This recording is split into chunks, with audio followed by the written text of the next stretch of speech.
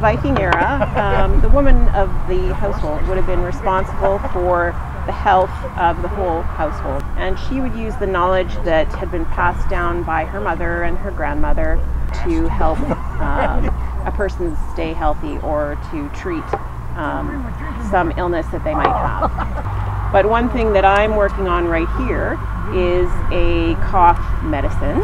And I'm using lovage, which is an herb, and I'm adding some fennel to that. And I also have some dried sage, so I'll add that as well. And I'll cook all of these herbs in wine in my little cauldron. And that would be used as a medicine for a chest cold. So right now I'm doing something called cilantro, and it's a way of making string. So this one is sort of a hand weaving, as you can see. So this is really nice because like I don't need a loom or any extra tools. I'm just kind of using my hands. This is linen. Vikings used linen and wool usually for their sort of textiles.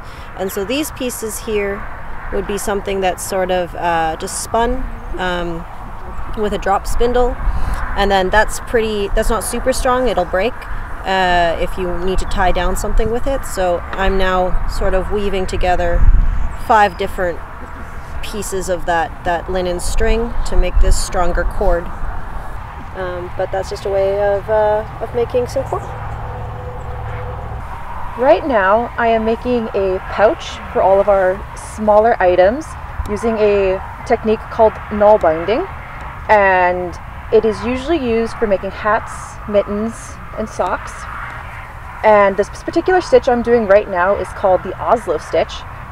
And usually our needles are made out of bone, wood, and antler. And the process itself is done just by weaving your thread, your wool, through loops. Sometimes you can do it on your thumb. Sometimes people choose not to, but it's literally working up by picking up a wool, pulling off the first loop off your thumb, twisting, and going through to creating more loops. And you just kind of keep going round and round, and then you'll eventually have your garment. I'm just weaving a strip of cloth. It's wool material. This is spun. The weights are there to provide the tension. Without the tension, the strings would blow every which way. So I've got them divided into 2 sections, so I have a gap. Pass the horizontal color through the gap, and then you push it up with the sword. Once you've made one pass, now I have to switch. The back ones have to come to the front. I'm going to pull this rod that separates my strings. That creates a new gap, and then you come back through. And that's basically it. We just keep going back and forth, and that creates the fabric.